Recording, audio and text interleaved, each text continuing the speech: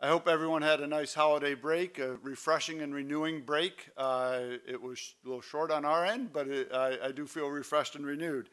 Here at the Graham Center, we're focused on helping our students develop the mindsets and skills necessary for effective and meaningful civic engagement, public leadership, public policy implementation, and public service.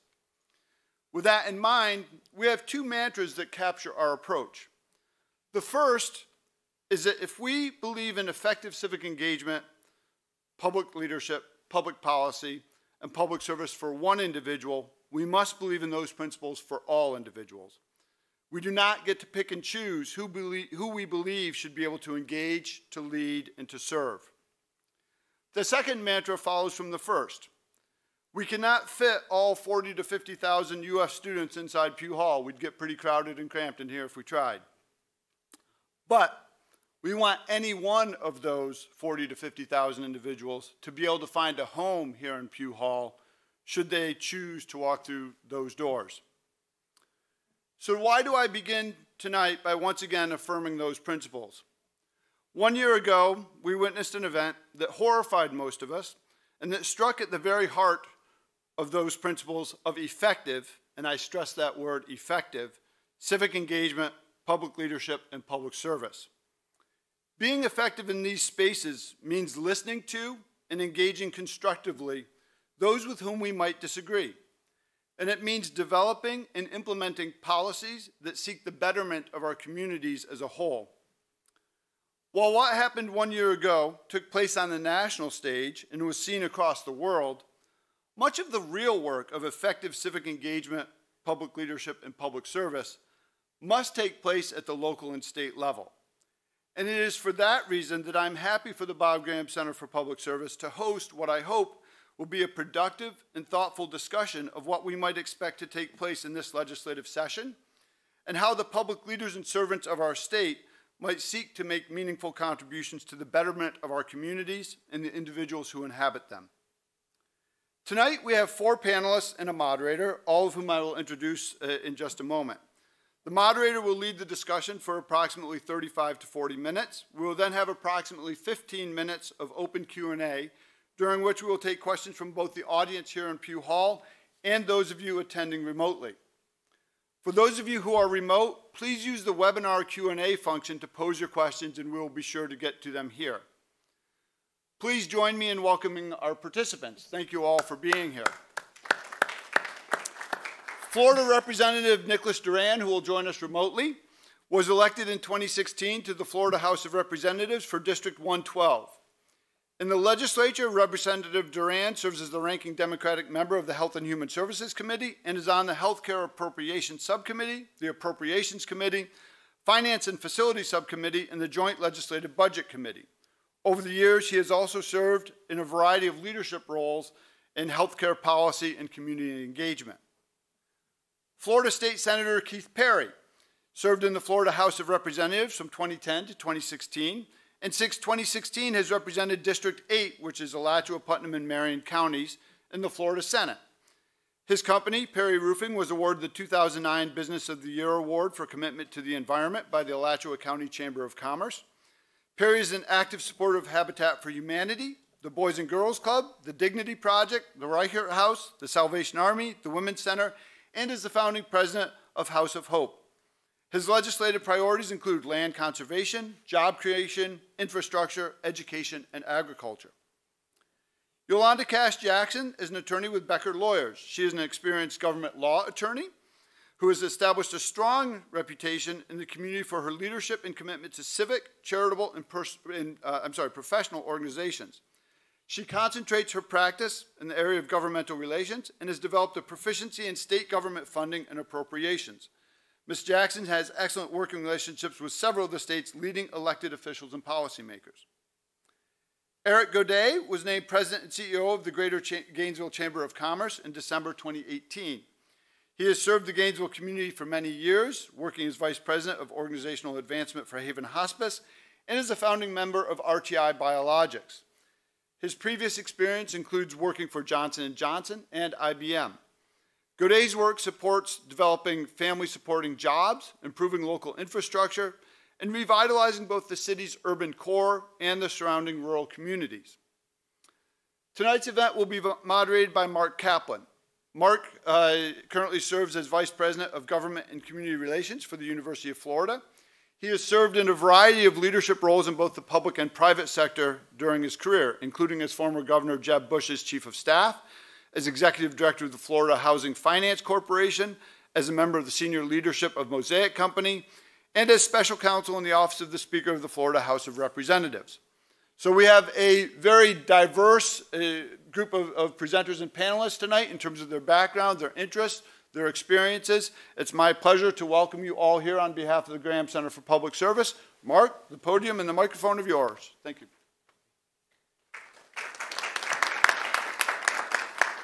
Thank you, Dr. Jacobs. Thank you all for having us here today.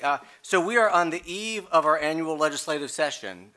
We have a legislature that purports to be a part-time legislature, meeting for one session, 60 days, and this year it will start next week, next Tuesday, January the 11th. So our timing is absolutely perfect.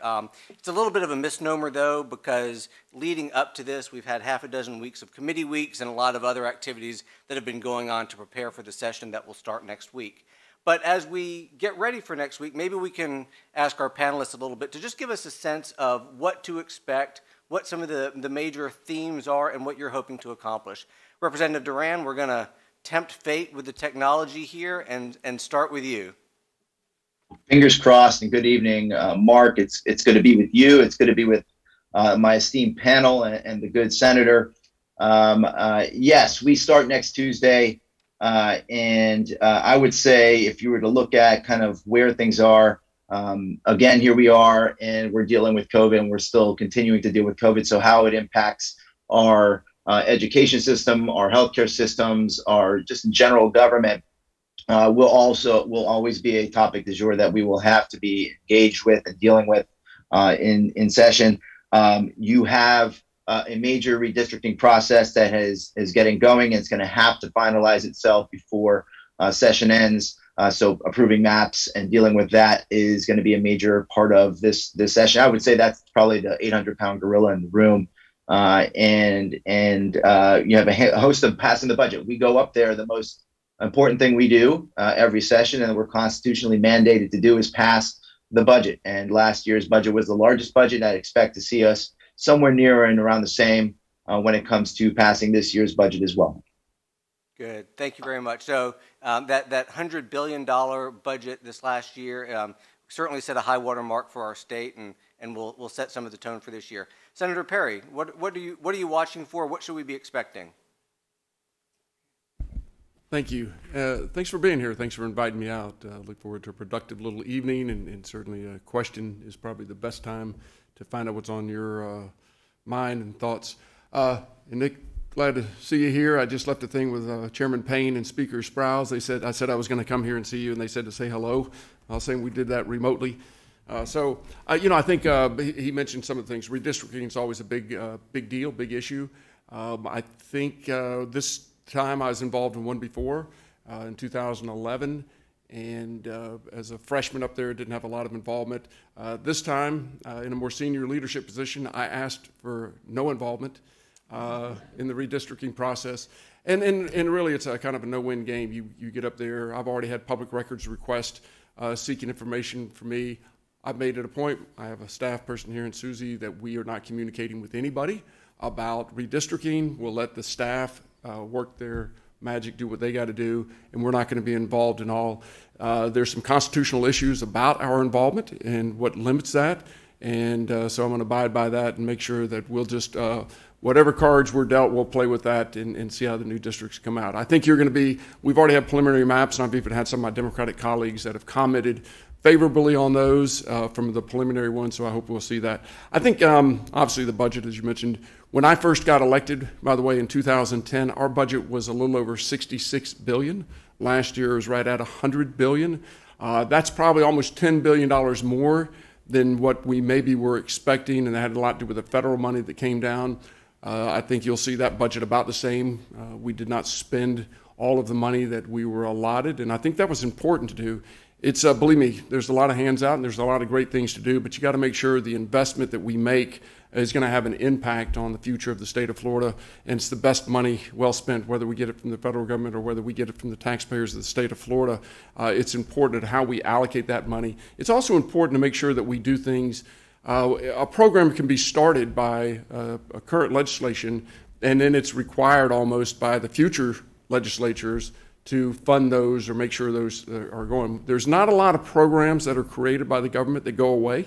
And so it's really important that you look at in times of excess that we limit what we do and only do what government should be doing and look at the necessities and the priorities that are going to have the biggest impact on the citizens of the state of Florida.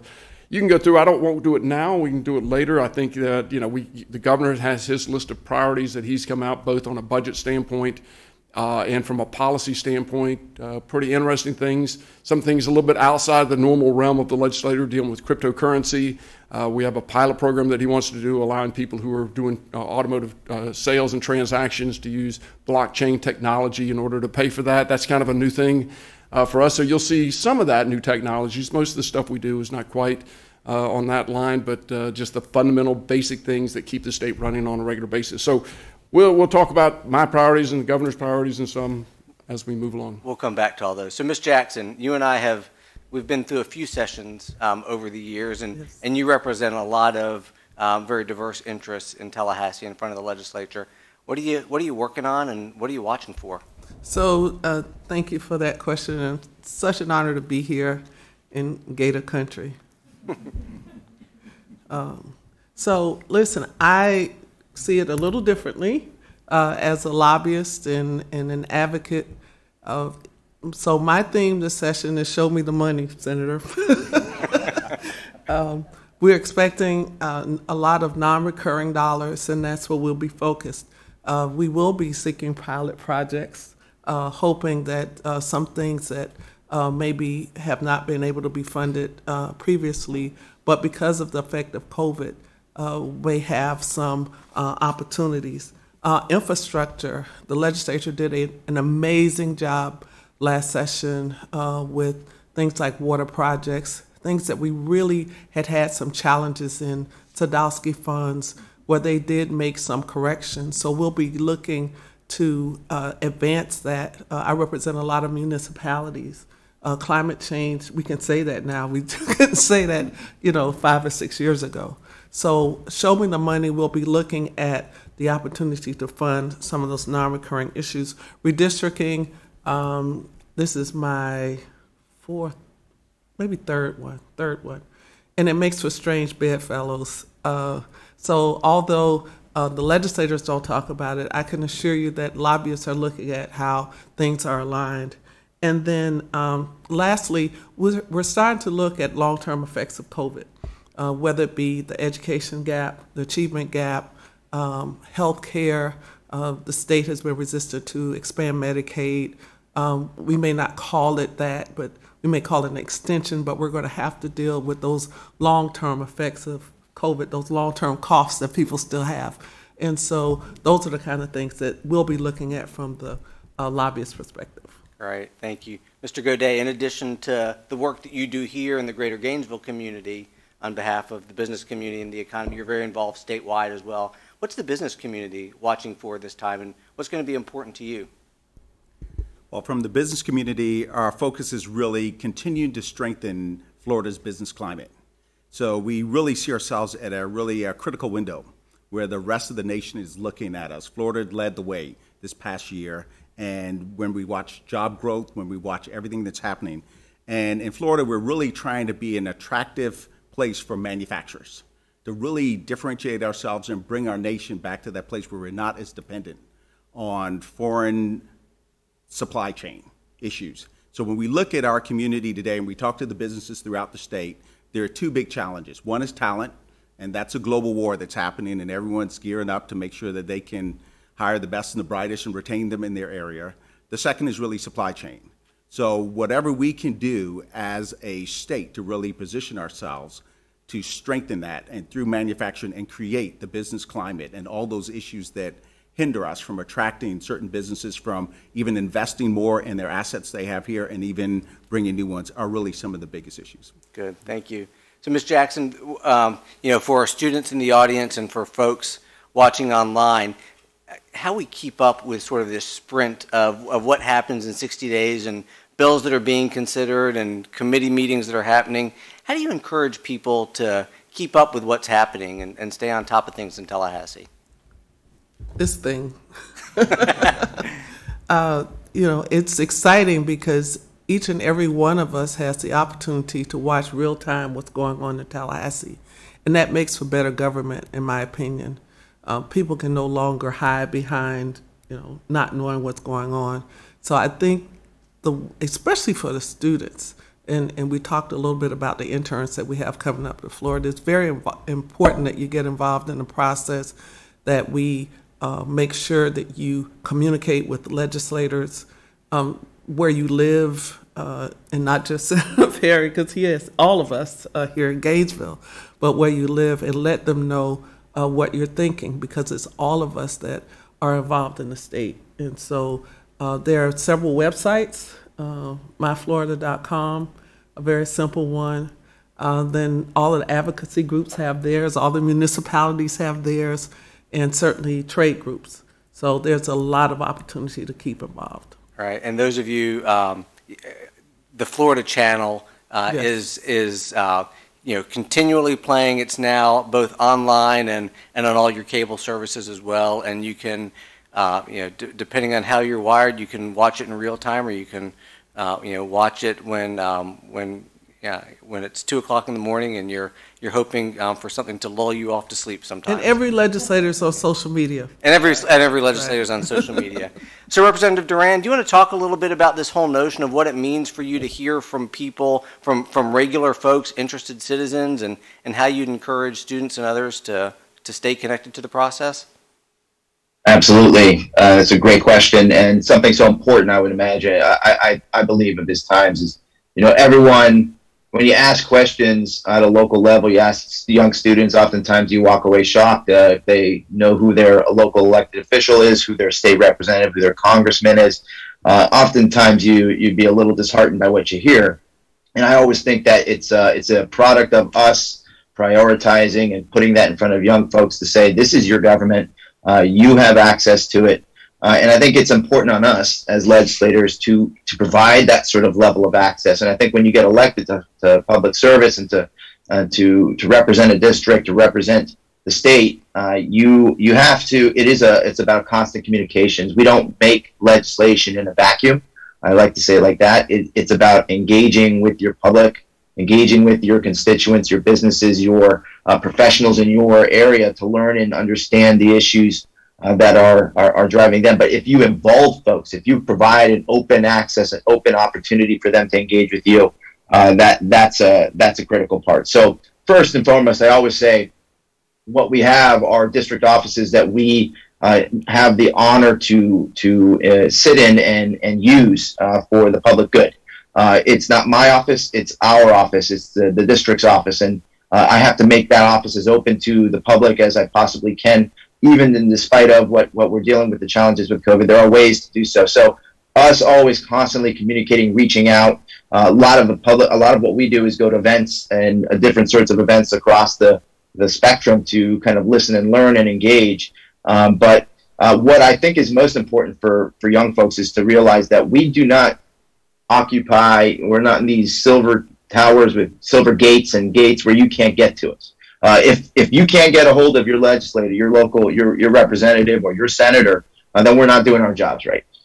So first, if you look us up, you could probably find the phone number, and you can probably get in touch with somebody who's really close to us, one of our aides. And always feel that you have the empowerment, the opportunity to call them and give them what you're feeling, or you can send us an email and things like that. We do read them. I read every single one of them. I have my team monitoring on the day-to-day. But engagement, while we're up in Tallahassee, we have 60 days. We're running a sprint. It's not just about those 60 days. It's about the full year. It's about engaging with us after session to sort of see what you saw going on, learning about what laws are now in place and how they're impacting your day-to-day, if it's impacting your quality of life, talking about it before we go to session is quite critical and important, because it helps us kind of put on our radars what we're hearing from members. So I think it's not just about when we're up there and we're at the microphone and we're talking about controversial bills. It's about the entire year and before us even getting there, that folks need to feel empowered to go and be a part of the process. Great, thank you, well put. So Senator Perry, of the couple of thousand bills that will get filed this session, you've got about 30 or so, it looked like at last look. It is a reasonable percentage, but we talk a little bit about some of the things that are high on your list of priorities coming up this session. Sure. Unfortunately, that's going to be 35 or 40 by the time tomorrow is the deadline for bill filing. It's a little, just real quick, on the House and the Senate, it's a little bit different. So the Senate has 40 members, the House has 120. They're limited to 7 bills they can file. We are unlimited in our bills. We have some of my colleagues who choose not to file very many bills. I try to set a limit every year of 12, 15 bills. My aide is laughing back there because we always get to about 40 bills, and that's really a challenge for myself and for my staff to be able to do that. But you know, we really look at those and try to find out what things are going to have the biggest impact on the state. So on a personal level, you're going to see, like I say, you're going to see thousands of bills. Last year, we had 275 bills that were passed out of the thousands of bills that were filed. Not a big percentage of bills get passed, and that doesn't have to necessarily do with merit. It has a lot to do just with time. There's not enough time that we can go through the process. And this past committee meetings that we've had for the last several months have been really not extremely productive. And we had a special session that kind of ate into that, and we didn't have any meetings but redistricting on that. So, and the governor out of 275 vetoed 5 bills out of 275. 2 of those were mine. So I give the governor about a 98% rating, certainly not 100%. No. So, matter of fact, one of the bills that I've refiled, and I think it's one of the most important bills, although you're not going to find out about it and read about it. And as a matter of fact, I would encourage, especially the students in here, to go in and try to find some bills that aren't the big emotionally charged bills. Find some other ones that are important and learn to track those and learn the process. You'll get a little bit less of all the rhetoric and debate and the emotion out of it, and it really help you on understanding maybe the process. But the bill that got vetoed was a pretty simple bill. It was a juvenile expunction bill, and there was a public records attachment bill that went with that. That's a pretty simple bill. It's right now, if you're in a juvenile and commit a misdemeanor crime, and the courts and the prosecutors and everybody agrees for you to go into a diversionary program, if you go to that diversionary program, you're successful in completing that, your misdemeanor record is automatically expunged. If it's a felony, it is not. And so you can have a felony record travel around with you. So you're 17, you stole a laptop, you did something and made a mistake, and everybody agrees you're going to go through a diversionary program, you do it, and now you have a felony arrest record that follows you around. It can be a pretty big hindrance for a lot of people. This bill will affect probably, I don't know what the number, 7,000 kids. And the governor had a valid thing. What right now you don't see people going through, and a diversionary program is not made for someone who commits a sex crime or a gun crime or something, but there's nothing prohibiting that. And so the governor had a concern that later on, who knows what prosecutor or state attorney or stuff and what they want to do. So he had a concern. It's a valid point. We've refiled that legislation, and we put forcible felonies and some other restrictions that do not allow you to even go through that. So we'll do that. My other biggest bill that I've had for years now, 5, 6 years, is music in elementary education. I got that passed. This will be the 3rd year for funding that, so we have to extend it. COVID we finally got it passed, and then COVID hit and had some kind of problems with implementing that program. So that is a 3-year program, kindergarten, 1st, 2nd grade. We pay, if a school district wants to implement the program, we pay them extra money. Every school district we've talked to said, give us more money, we'll implement a music program in these grades. And then the second part of the funding goes here to the University of Florida College of Education that's doing a study. And that study is both a qualitative and quantitative study.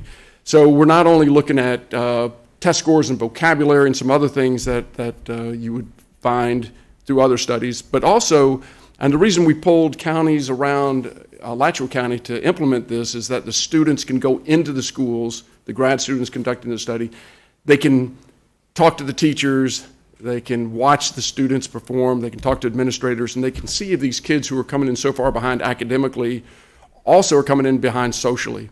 And so what we want to do and see of the study, and I think you're going to find it to be true, we'll see, but that these kids assimilate into the classroom far greater than they would in any other realm. So I don't think it's a silver bullet, but I think it's a big deal. I asked on the floor in debate on the Senate, I asked everybody if we could spend about $150 per child per year and improve IQ scores by 7 points, would we do it?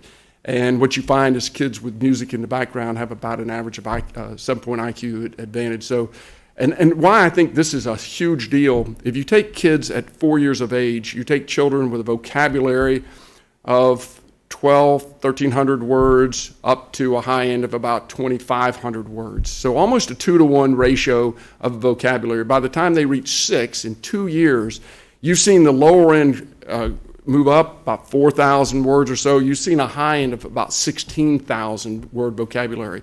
So we've had a 2-year gap from 4 to 6 that we've had an explosion in a certain segment of our society on just their words, their vocabulary of what they know. We know from a lot of data and research that the kids who are that far behind never catch up. The majority of them never catch up. I chair criminal and civil justice appropriations. I've been involved with criminal and civil justice issues for most of my adult life. I can tell you there's common denominators in the criminal justice system.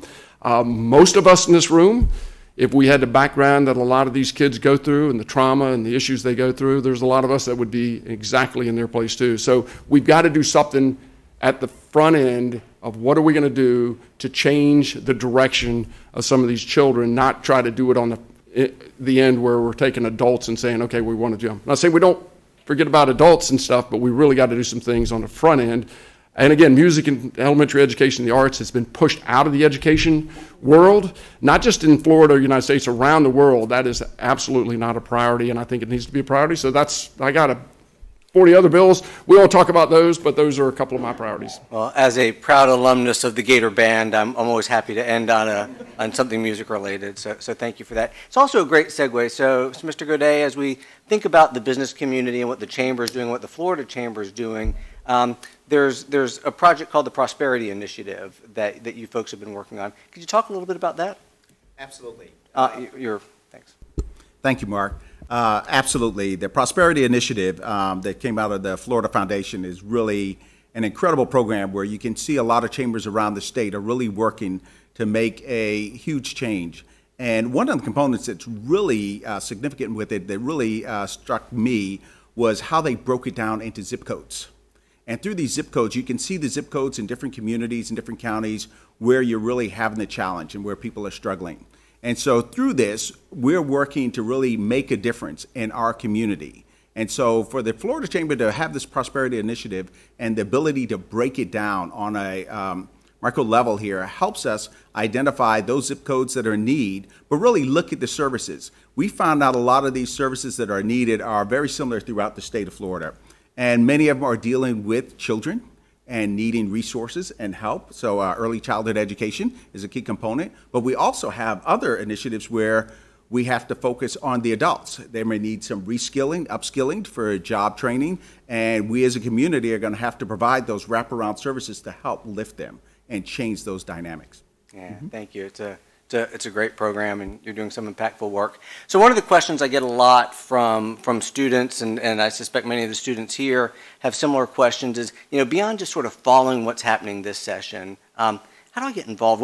If I want to do what you do, how do I do that? And I'd love to have each of you just share a little bit about your story of what brought you to this work in politics and public policy. So, Ms. Jackson, maybe I'll start with you.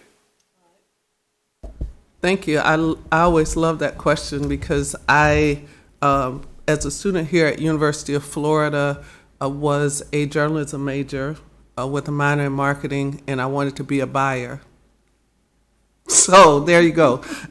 I'm not a buyer, but I stayed in Gainesville and decided to go to law school, and it was there at law school that I began to understand the connectivity between public policy and really how it affects the way that we live and understand the real meaning of advocacy. And but as competitive as you know the institution is, I decided that I would go to a major law firm, and I was the first black woman who that law firm had hired. It's the oldest law firm in Florida, and there were 2 black women there, myself and the woman that worked in the kitchen. And we became fast friends, and I played litigator for about 9 years, trying to fit into a box that was defined by success. How you define success as a University of Florida graduate from law school and going to a major law firm. Well, that didn't work.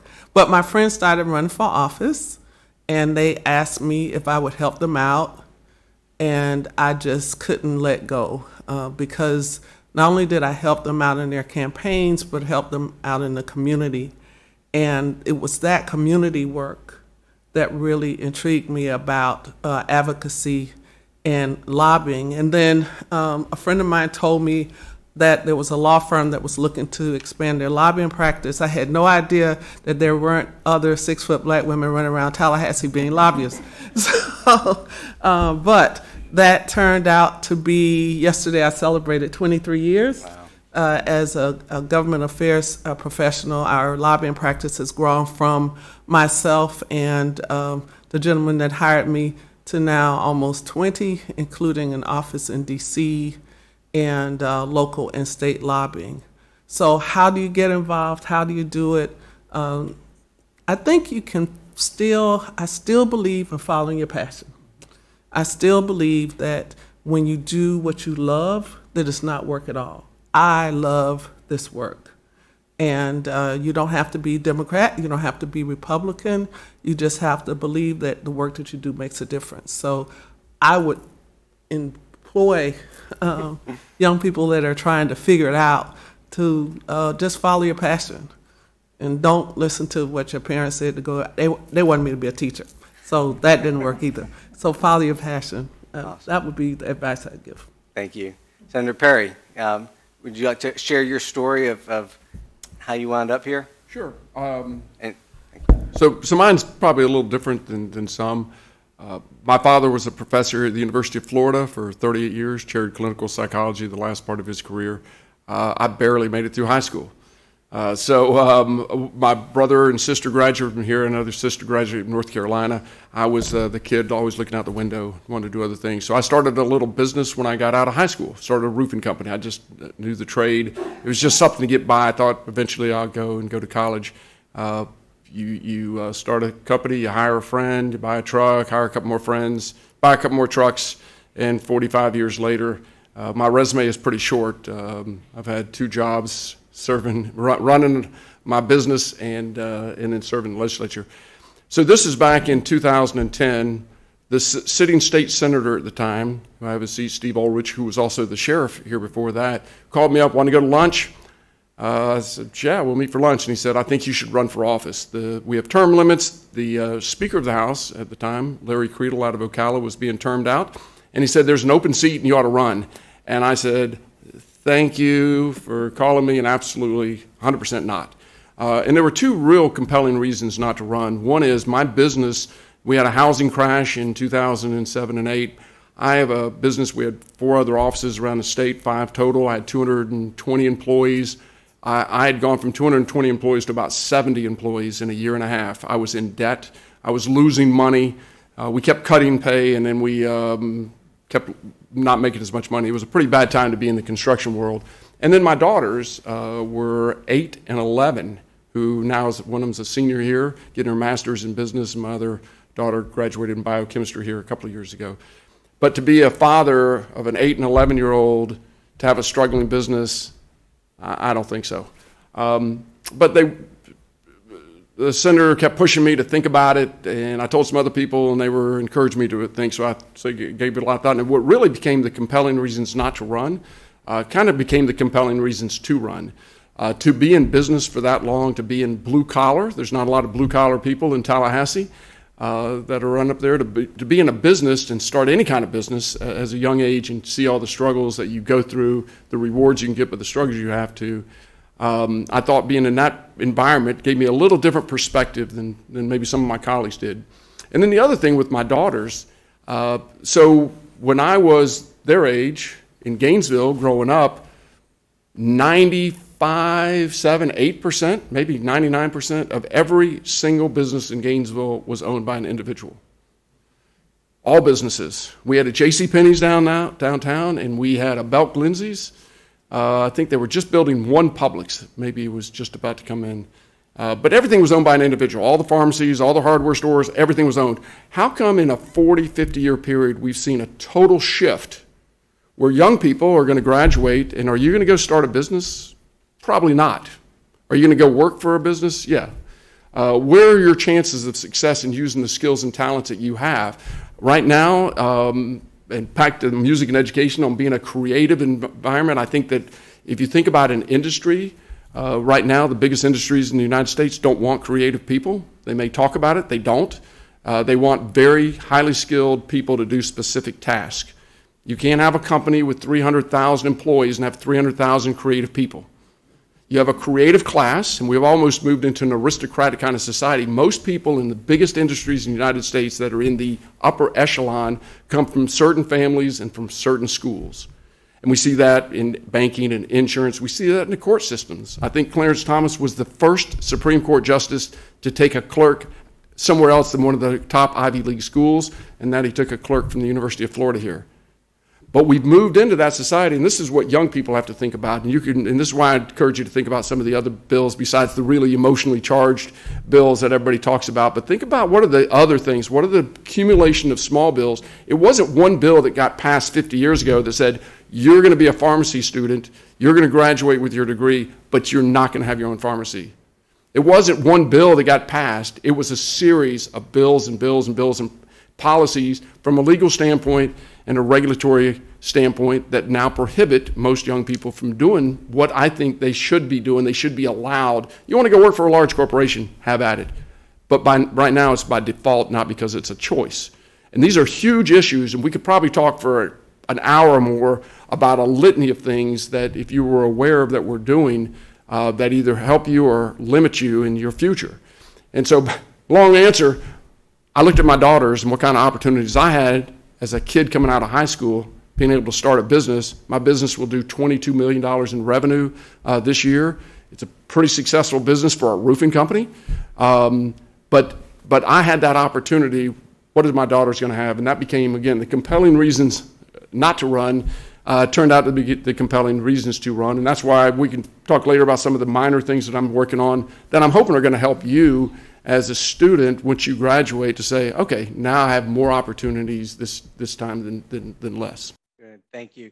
And get your questions ready, because after Representative Duran and Mr. Godet tell their stories, we're going to open it up to the audience here and to the audience online as well. Representative Duran, will you tell us your story? Sure. It's enjoying hearing these stories as well. So for me, I went to law school as well. I'm a proud graduate of University of Florida. Did public relations major. I wish I would have been more had shown more academic prowess and graduate much higher GPA. But I graduated nonetheless. My parents were both from the University of Florida as well. And so I was proud to graduate there. I went to law school, went to a private law school up in New York, and accumulated some pretty good student debt. So I had to go practice at a large law firm to pay down my student debt and student loans. And I quickly realized while I was there, it wasn't really what I wanted to do. My mom was a public school teacher for 33 years. I think if she was not the largest, loudest advocate for her two children, her two sons, it was always for her students and her class. She taught what they used to call SLD back in those days classes, and taught with a lot of children who had physical and mental disabilities, and dealing with that student body who oftentimes back then were not often getting the kind of resources that were necessary and needed for them. My mom would bang her chest and really ensure that those kids had a voice and had someone with them. So she left an impression with me that it's not just about you, it's about those around you in your community. And so I was talking to a close friend, a family friend, who introduced me to a gentleman named Dave Lawrence, another powerhouse alumni from the University of Florida.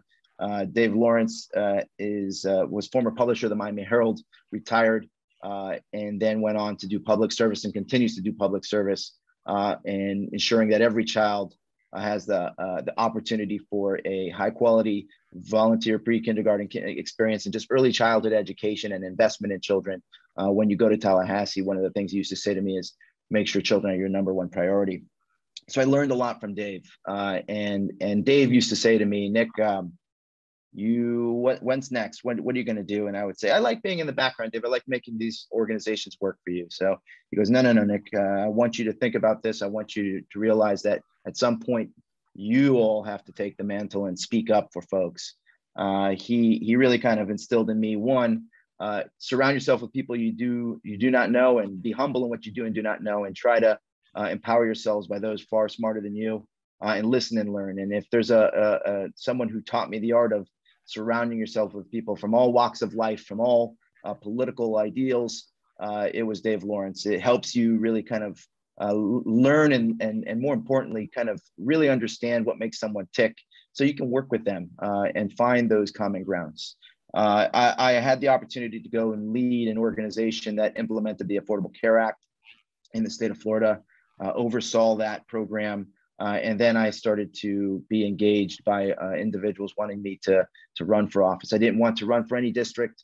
What happened was the district where my parents, both my mom and dad, came from Colombia about 55 years ago with their respective families and settled in Miami, where we are now, Coconut Grove, Coral Gables area, that it opened up. And to have the opportunity to represent that district where my family began their American story, to start and build what their dreams were, was so awesome. And so I dived in. And for me, it's always been about public service, about access to, since the world that I worked in was about early childhood education and children. And when I heard the good senator say it, I heard him say it, we have to invest in the front end, not in the back end, if we really want to see these priorities. And that's a Dave Lawrence mantra, if I've ever heard one.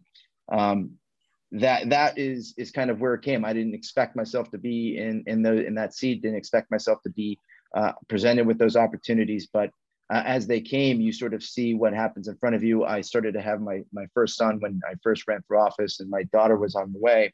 But when you have this awesome opportunity to be able to be a parent and inflect on their life and ensure and see them and their friends and their little ones as well, it has certainly kind of been an impression on me and led me to where I wanted to focus in on and the issues and priorities in my life. Fantastic, thank you. And Mr. Godet, you've had a little bit of a different sort of path to this role as a representative and an advocate. Will you share that with us? Absolutely, Mark.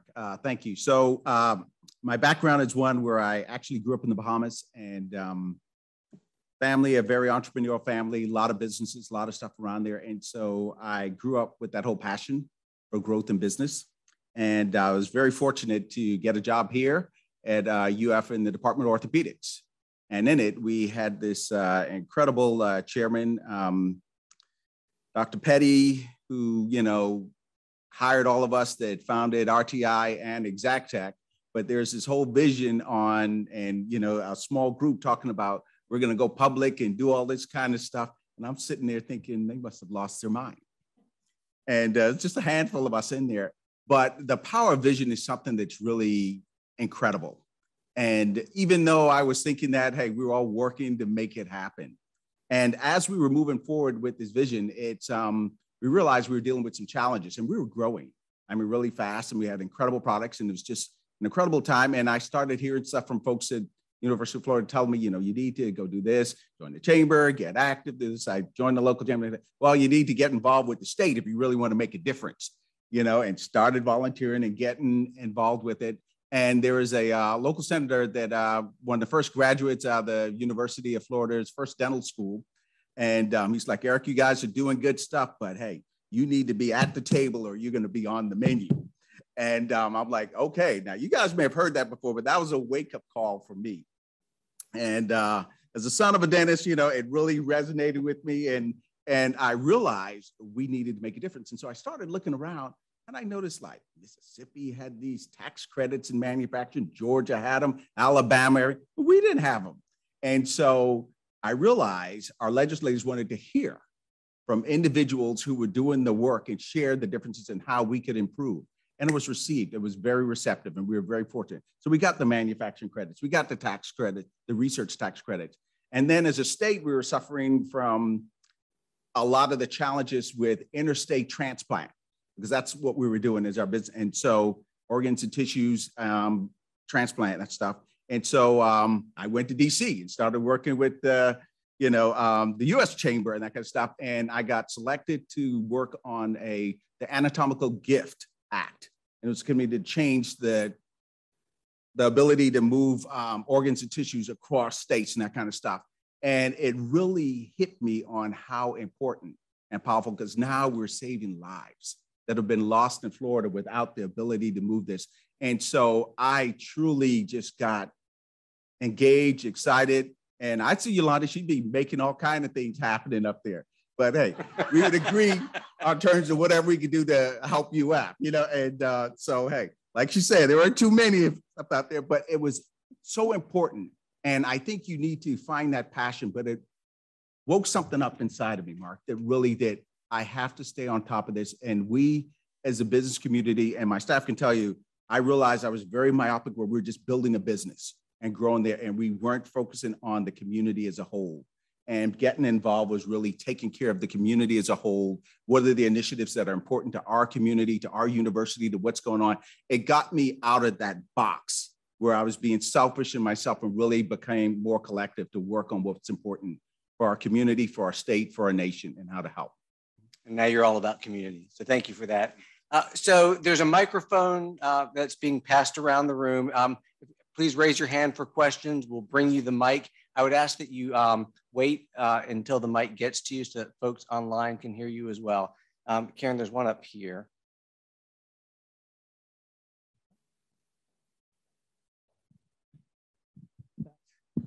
Thank you all for spending the time. It's really appreciative, and I definitely appreciate the comments. My question is for, I guess, both legislators, which is the pandemic took a hit on public education, specifically when kids were put in school, when you had to do Zoom for hours on end, and it took a hit on parents, teachers, and educators. So what's going to be the legislative priority in education? That way the public education system in Florida does not regress. Representative Duran, you want to start? Sure. What a good question. And, this is something that I think I know it full well. I know it full well because I have 2 young kids in elementary school, and my son, who's in the 5th grade now, but when the pandemic kicked in, was in 4th. My daughter was in kindergarten, and the stark contrast between a kindergartner and a 4th grader in terms of incorporating Zoom into how they learn and their learning experiments is vastly different. So I saw the struggles in my own family. I became a principal, a teacher, my wife, myself, everybody. So yes, it was exhausting. Teachers as well, the dance and the moves that they had to make. Look, I think one of the most important things that is realized and we're working towards is this, that we need our kids in school, and they are in school. My kids are in school. I think most families here would agree.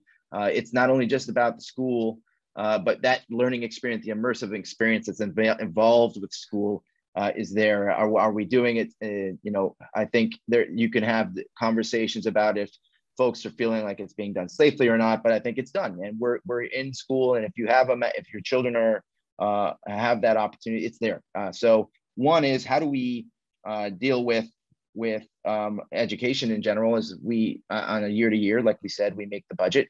I always say the budget is a reflection of priorities. I think you've seen the last 2 years, this last year, and you'll probably see it this year, is a large investment in education in a couple of ways. One, we prioritize the safety of our students so they have a safe learning environment. 2, we prioritize that we have great teachers and that we're taking care of our teachers. And I think over the last 2 years, you will see that that's come in raises.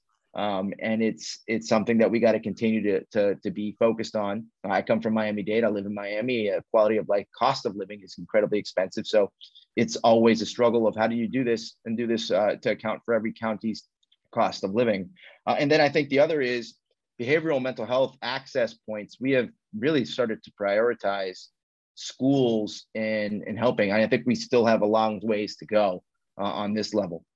Is to ensure that there is that access point. There is no turn away zone for somebody who may need to have behavioral mental health services and supports. So I think for us, those are three important areas. Learning loss is something we got to keep in mind. But the more our kids, I firmly believe this. My kids are both, I think children in general are resilient. And I've seen it not only in my two kids, but my families, the children around us. We just need to make sure that we provide them the platform and the supports. And I think that you'll see that over the next 2 years that we're doing that. We should be doing that. And if we do find those places where there's gaps, it's incumbent on us to speak our minds and speak up. Great, thank you, Senator Perry. Yeah, I think we have years that we're going to be seeing some negative consequences of what's happened. It's hard to predict. We can try to predict, but we'll see those play out. I think that we're fortunate in the state of Florida that our schools have been open a lot longer than most places. This is kind of bizarre. I was at an event down in Ocala about a month ago, and I met two ladies. And this guy says, "You got to meet these ladies." I was at a political event, and I meet these ladies, and they look like my wife. They were from Canada. They had to get out of the country. They couldn't do it legally. They took a helicopter. This is like out of a movie or a TV show, right?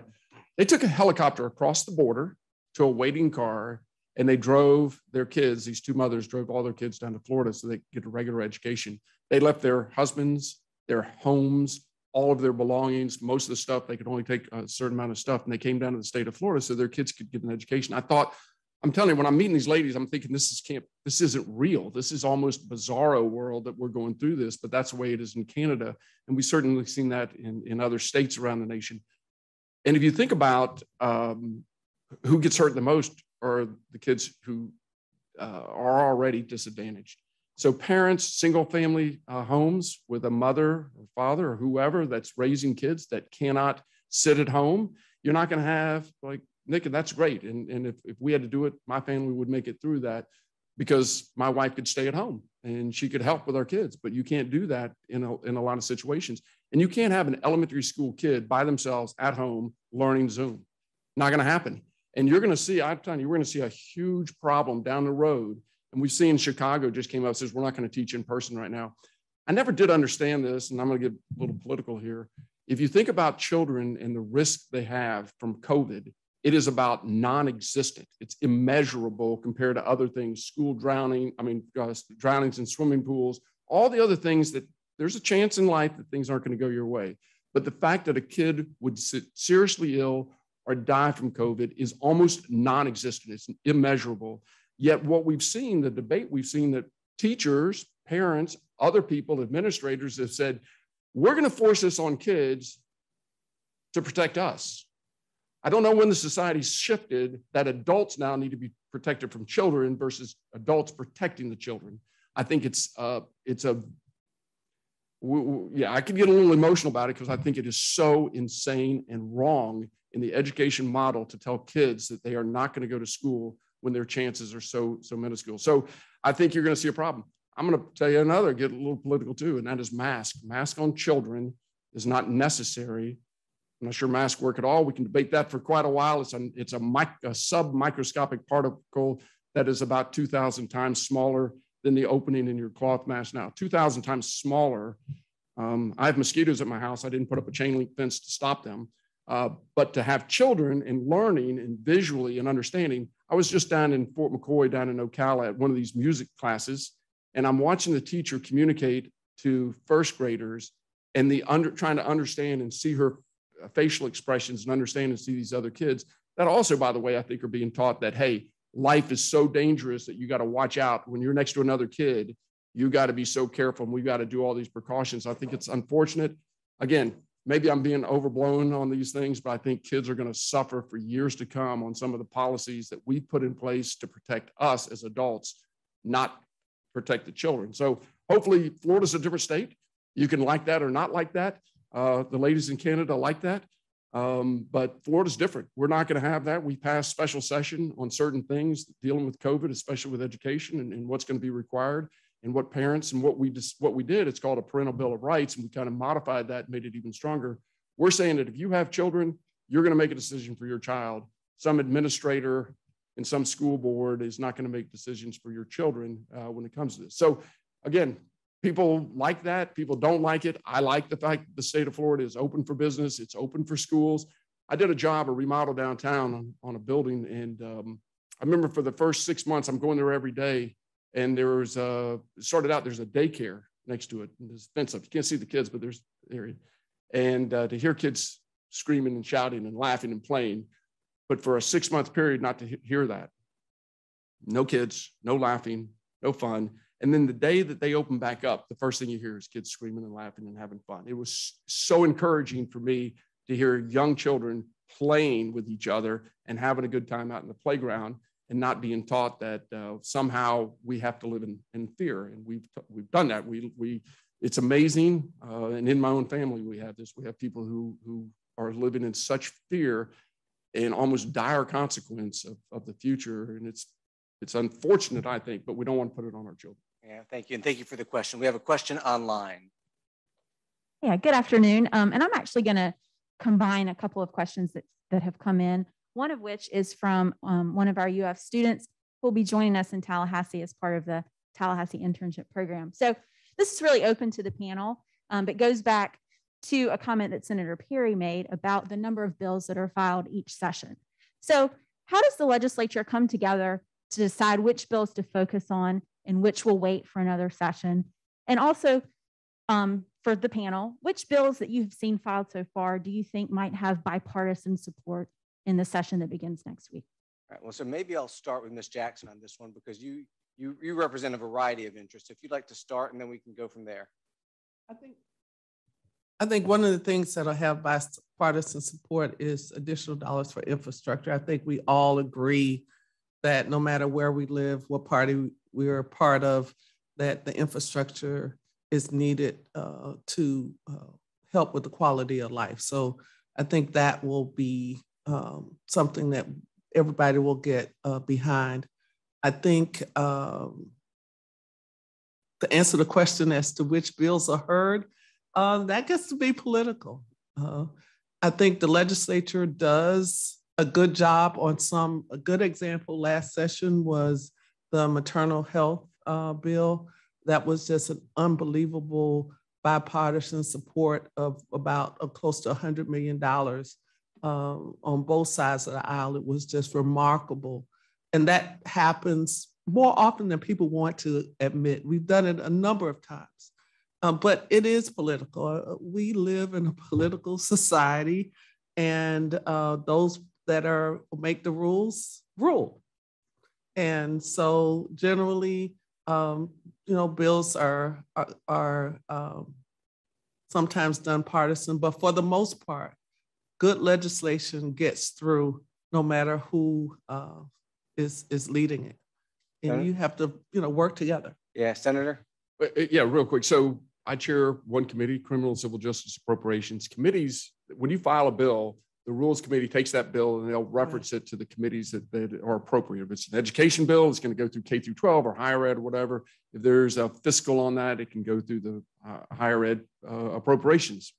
And then it may go to the full appropriations as well. So who chairs those committees? It's my prerogative to put what bills on my committee when we meet, which ones are up. So I go through all the ones that are presented to me. I try to look at the ones that are going to have the biggest impact, what are going to have a good chance of passing, period, what's running in the House. If the bill's doesn't have a House sponsor, I'm not going to waste time that we're going to do it on the Senate. So it's done that way. Back to bipartisan, just real quick on that. Being a Republican in Gainesville can be a little difficult sometimes. I get prejudged. When I ran for the first Senate race, I remember the Gainesville Sun made a statement to me at an interview that we had about partisan politics. And it was just a kind of a side comment they made. So what I did is I went and pulled up all the bills. I'd been in office for 6 years at the time. I pulled all of the bills that I personally had run and passed when I was in the House. And you're seeing 98% of my bills are 120 to 0, 115 to 5. I had 2 or 3 bills that I had more Republicans vote against than I did Democrats. I take it down to the Gainesville Sun, I give it to the editor. It was funny when he's looking at all my bills right up the website, and he's like, holy cow. You would think that if you were in journalism, you ran a newspaper, you might know what goes on. But what the reality is, most of the bills, overwhelming, are bipartisan bills, overwhelming. Again, that's what I was telling you. You're going to read the Gainesville Sun, and you're going to read about the ones that news isn't in the business to give you news. It's in the business to make money, and controversy makes more money than good news. So they're going to bring up these controversial issues, and you're going to read about 2 or 3 or 4 bills out of 275 that got passed, and they're going to try to make those what Tallahassee is about.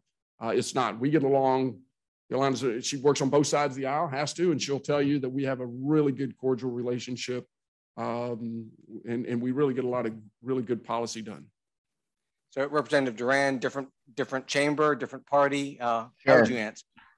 Yeah, and there's some good input there. I would say, one, look at the politics. The realities of it is, if the Republicans control the House, they control the Senate, they control the governor's office. A lot of priorities will be come through from the party in power, and it's just a part of life. That's the part of political consequence, right?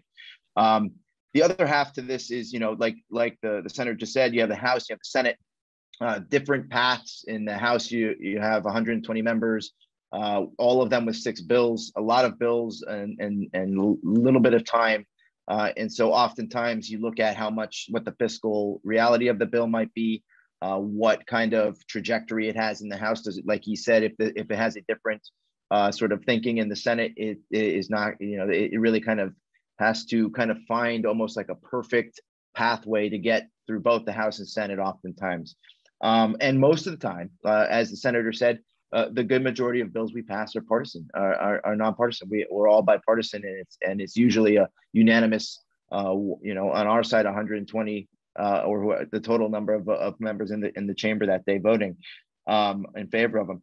Now, I'll talk about one bill this session that I think I'm very optimistic about, and it's one that the senator is actually running, and it's a one that he's working on with a Democratic representative from the House that deals with kid care, the Florida Healthy Kids Kid Care Program, and ensuring the realities of the minimum wage that's increasing because of the constitutional amendment passing last electoral cycle.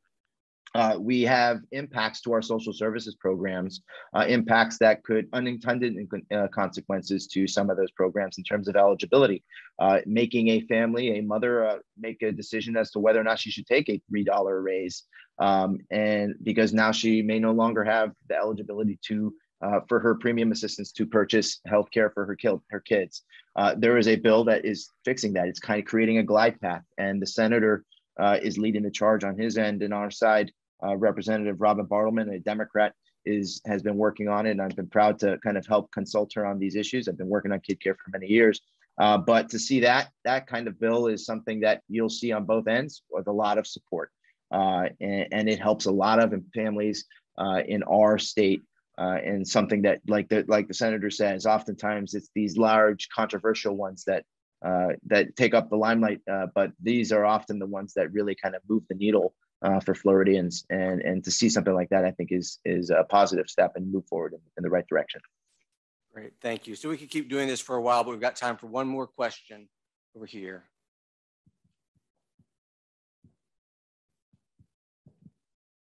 Thank you.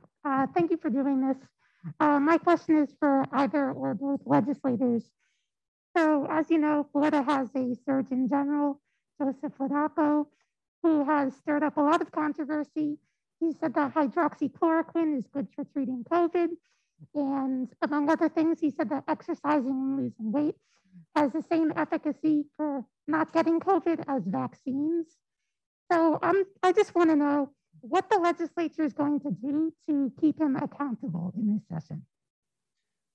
So maybe Senator Perry, you want to just talk a little bit about the Senate's role in the confirmation process? Sure. And I don't believe the Surgeon General said that exercise and vaccines are the same. That's a misquote on him. I've met with him on multiple occasions. He's controversial because he speaks his mind. I personally like him a lot, and I think he's a great asset to the state of Florida. That cuts the grain with other people, but he's super smart. He's Harvard graduate. He's been on faculty in UCL Berkeley or University of Southern, UCLA.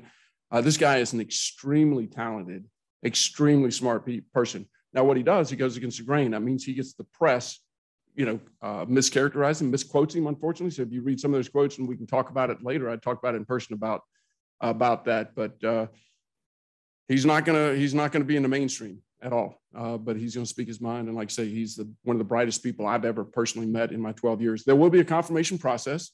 You cannot serve. The governor will appoint, and then we'll go through the Senate. That's part of our role, is to confirm. There'll be that process that will come up, and then there'll be time for public comment. There'll be time to listen to the debate.